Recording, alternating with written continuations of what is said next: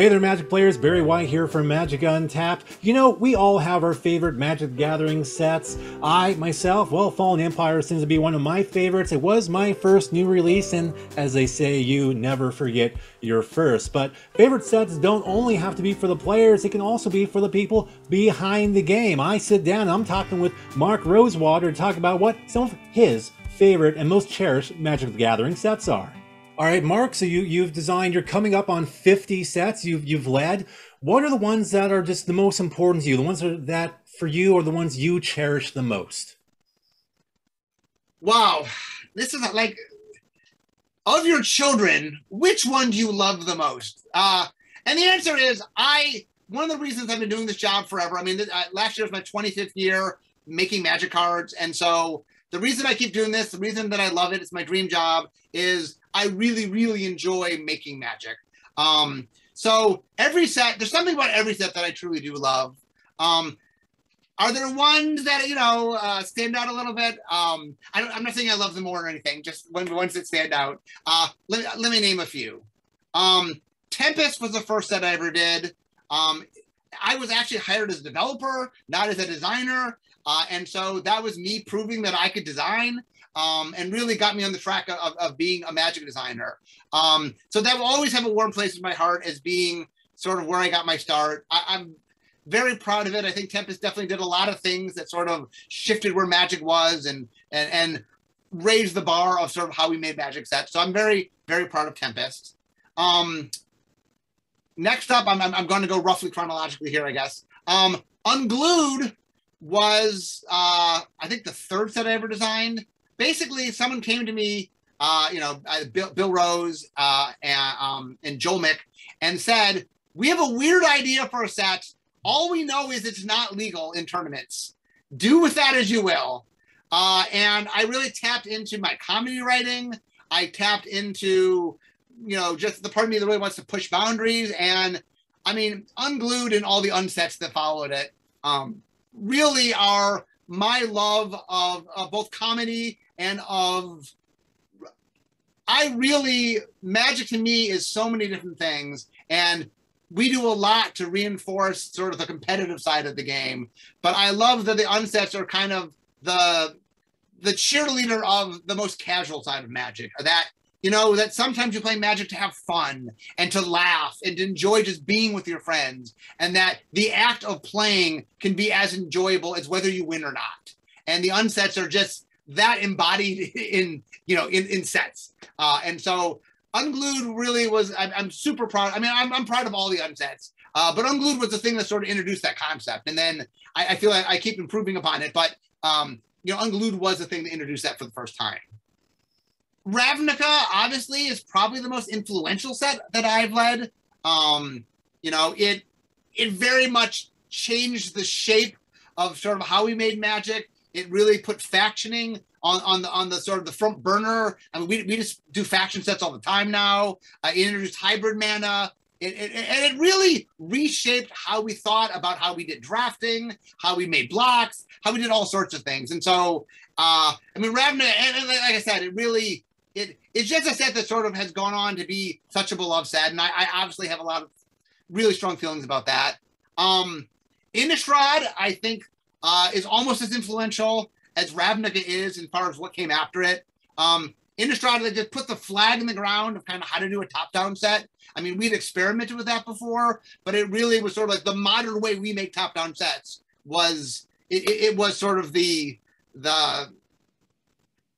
precedent that really sort of said, here's how to do it. And it might be with help from my lead designer, Eric Lauer, it might be just the best set that I've been involved with that ever come out. I mean, it's so solid. And the other big thing that I did in Innistrad that I love so much is really figuring out how to make gameplay have resonance in the gameplay. Like how the zombies felt like zombies. They didn't just look like zombies and were named like zombies, but they literally played like how zombies in the movies you would see a zombie. And that idea really sort of changed the nature of how things happen. Schnozberries taste like schnozberries. Yes.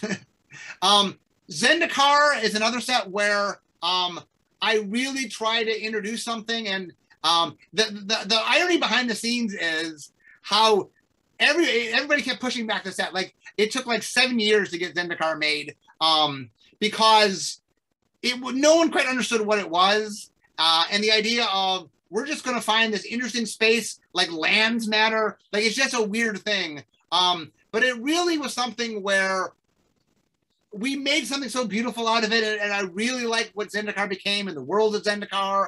And it just was a cool jumping off point. And it really taught me the lesson of let players do the thing they want to do. Like before that, there's a lot of this idea of we need to create tension. Like we need to make players, do I want to do thing A or thing B? And like Zendikar taught us a lesson of how about we just let them do thing A and reward them for it? And they want to do thing A anyway. And you know, that it really sort of rethought a little bit about how we made Magic sets. Throne of Eldraine.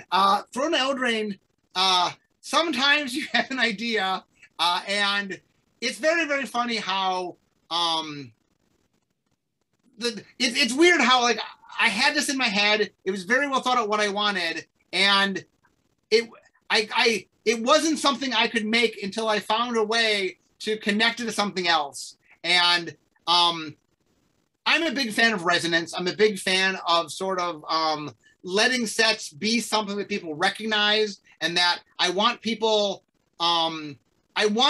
to love things, not just because it's a brand new thing they've never seen before, but because we take something that they are familiar with, that it does have meaning to them, and we put our own spin on it. We did our own version of it.